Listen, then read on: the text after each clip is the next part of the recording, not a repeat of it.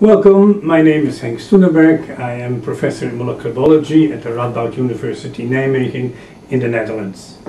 We, Boris, Novakovic, postdoc in the lab, and myself will present to you the work that we are publishing in this issue of Cell, which is part of the Blueprint project.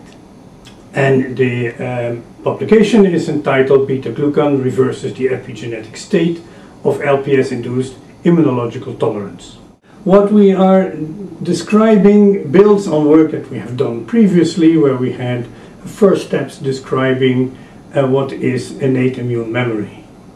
In that innate immune memory, what we measure is what the cell remembers after an exposure of that exposure later in life. And the system that we have is we use beta-glucan as an inducer of training, so we are generating very active macrophages, or we use LPS, which results in tolerance, immune paralysis, and that means that the cells are not responding anymore.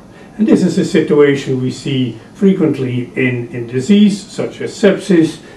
Patients cannot respond anymore to a secondary infection, and the cause is a high percentage of cell death among those patients.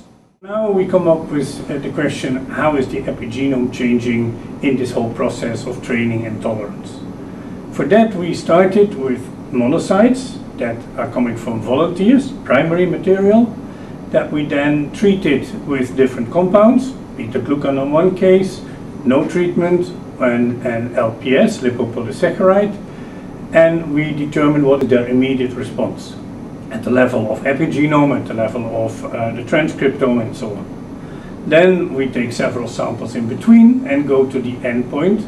After 5-6 days of differentiation, we are now at the macrophage stage, and we determine what are the epigenetic changes that have occurred. Are they similar? Are they different?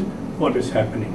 And what we see is that the macrophage that has been first treated with beta-glucan when it was still a monocyte, they have a particular pattern. That pattern is visible a little bit in the non-treated cells, but it's absent in the LPS-treated cells. The thing that was very interesting from our analysis was that monocytes exposed to beta-glucan or LPS were not simply different, but were actually opposites. They had distinct epigenomes, and because the epigenome controls the expression of genes, they also had different gene expression profiles. The epigenome and gene expression together control the phenotype, and this partly explains why trained macrophages have a higher response to new infection, whereas tolerized macrophages have a maladaptive response. It was at this point that we hypothesized that beta-glucan could actually reverse or reinstate a steady state epigenome and function in LPS-tolerized macrophage.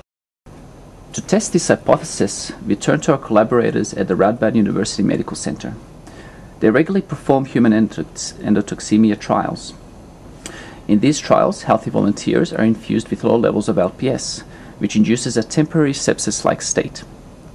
Tolerized monocytes from these individuals were exposed to beta-glucan ex vivo, and to our delight and excitement, this exposure recovered their pro-inflammatory response.